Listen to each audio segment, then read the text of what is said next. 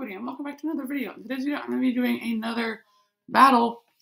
On this side, we're going to have Dragapult. On this side, we're going to have the new Gengar from Chilling Reign. And I'm not doing one of those things where I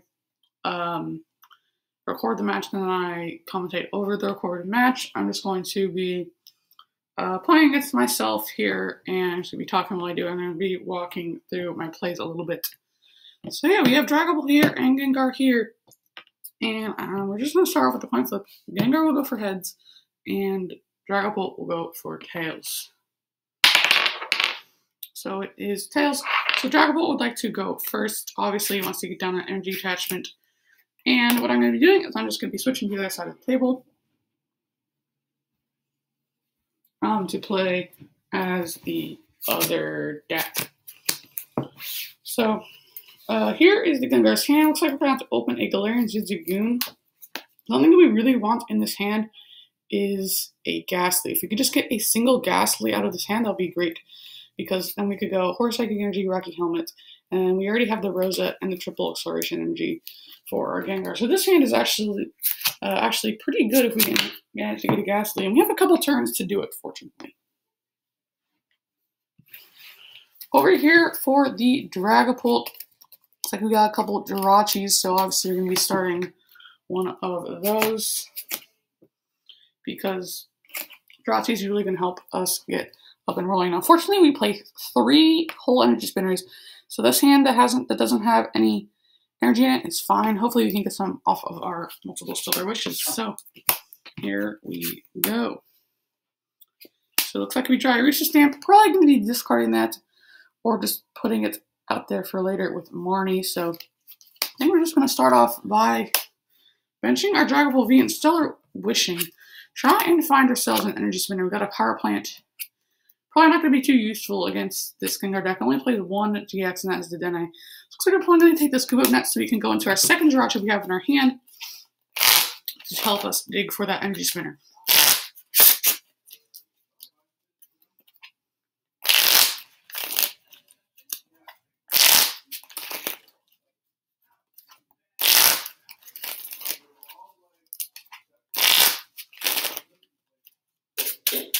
So shuffle this up. And okay, so we'll bench our second Jirachi and then scoop net our active Jirachi to go into the second one. And Stellar Wish using this one. See if we can find one of our 3 energy spinners here. So looks like we might end up just going for maybe something like a Crobat. Or we could take this Escape Rope. I think that's what I'll do. I think I'll take this Escape Rope to go into the second Jirachi. We also have a Quick Ball in our hand. We can get our Crobat if we need to. We need to keep digging if we still don't hit our energy spinner.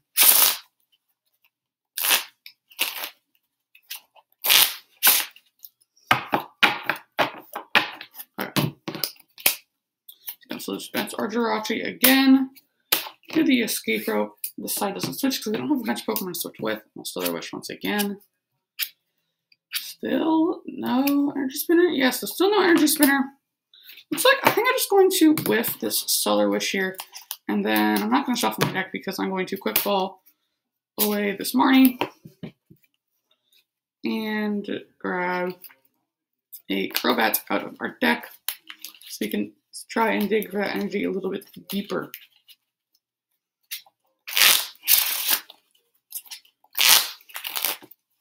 So if we can get the energy, we're going to be in a great spot. We'll be able to start taking our knockouts nice and early. So we want good one in our hand before we Crobat, such as attaching this air balloon. I'm not going to play this Research Stamp yet, even though technically I do know because I also played that side that they have a really, really good hand. On this side, I don't know that because they even haven't had a turn yet. So usually I wouldn't Research Stamp here, which means I'm not going to Research Stamp here. So I'm just going to Crobat for 4. So okay, so we get our energy. And we still have 3 more cards to draw. Another Dragapult. We're going to miss that Dragapult so we can maybe evolve them into VMAXs. But we have a couple energies, so we can start getting our energies down onto our Dragapults. And then that will probably just be a pass from the Dragapult here. And the Jirachi just wake up because flipped heads. Okay, now here, see, we drew a Zacian V. Might have to just bench that Zacian V and then go for the Intrepid Sword here. Yep, so I think I'm just going to go for the Intrepid Sword. Hopefully we can get a Ghastly. No Ghastly, we do get a second Rosa, which will be nice. Maybe if this Galarian Jizigune gets knocked out next turn, we can use this Rosa to search out our Ghastly. Okay, so we have the Psychic Energy still, but what do we draw? Another Escape Rope, so it looks like that's our third Escape Rope. We do play 4 Escape Ropes in this list, so that'll actually be pretty useful here, because we'll be able to Escape Rope and force our opponent to go into this Zacian here. Just realize you guys can't really see that. There, okay. But yeah, I'm going to Stellar Wish first, maybe find something useful. A couple Boss's Orders, VMAX, and a Communication. And we don't have a Pokemon used with Communication, unfortunately. So I think we're just going to take the Boss and then Marnie that away. And then hopefully we can get out our VMAX.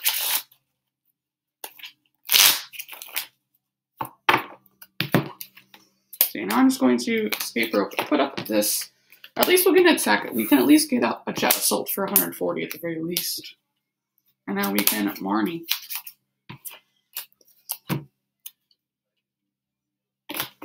Alright, so we get a Pokemon Communication and a Pokemon, which means we will be able to get out our VMAX.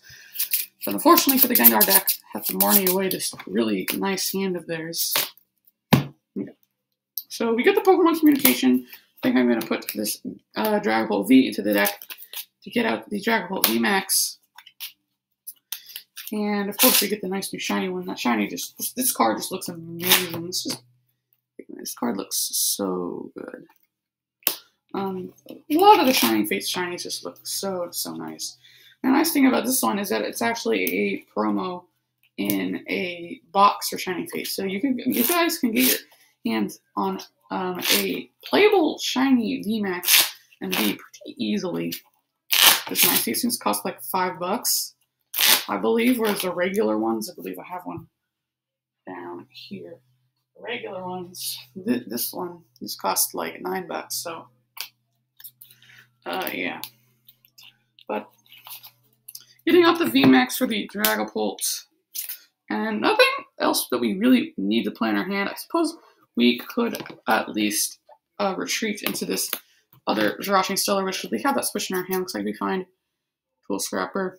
I think we'll actually take that Tool Scrapper just in case the Gengar deck manages to break out something like a Ghastly with a Rocky Helmet on. I want to be able to get rid of that Rocky Helmet. So we're going to take that Tool Scrapper.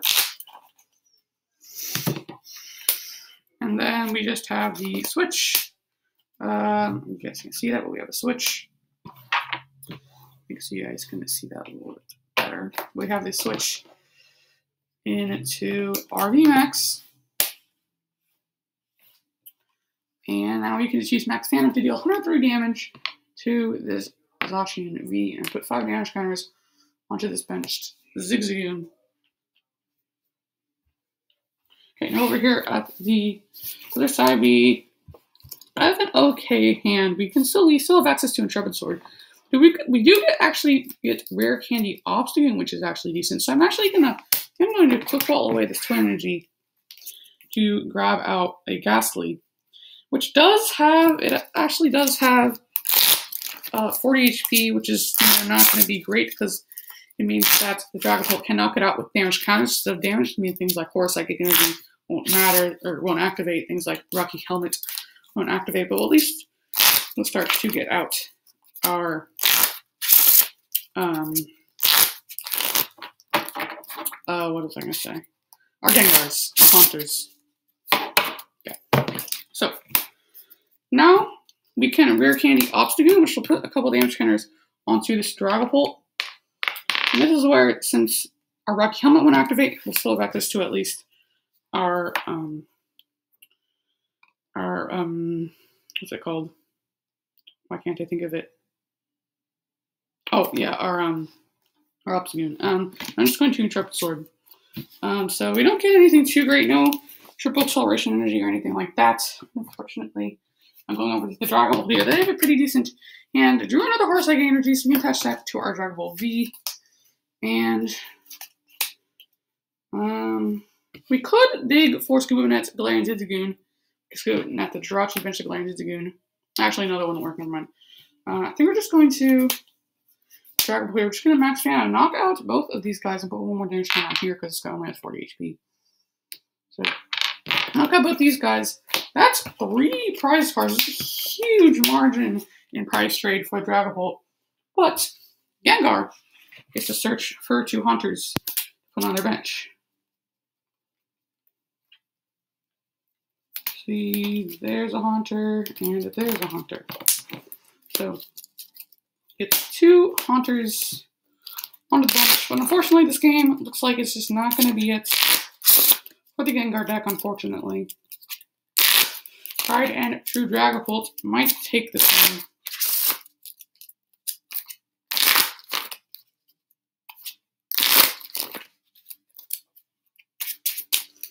Okay, so I think we're just going to go up with the Hunter. We have the Gengar in our hand. We top deck a Rosa, which is actually really nice for us here. I think we're actually just going to Rosa and grab out a Rocky Helmet. Try and put that onto a Gengar here to maybe get a couple more damage counters. But this is not looking great for the Gengar deck, unfortunately. And this, we can only get a couple trainer cards. Okay, is there any? Okay. So, I think what I might just do here is grab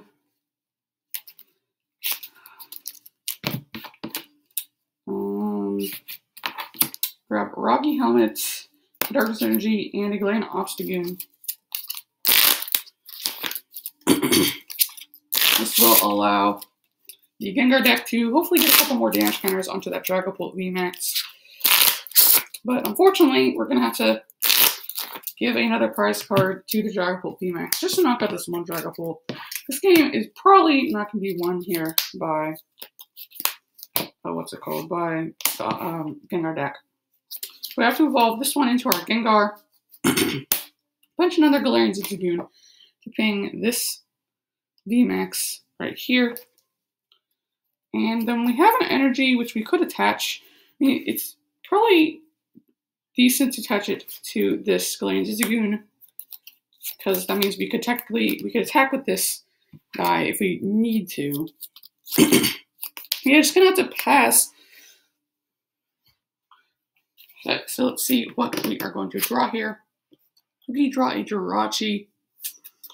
So I think we're just going to Quick Ball and discard this Jirachi here so we can get out our Galarian Zigzagoon. That'll let us take a knockout on that Galarian Zigzagoon as well. So this game is probably over, unfortunately, for the Gengar deck, unfortunately.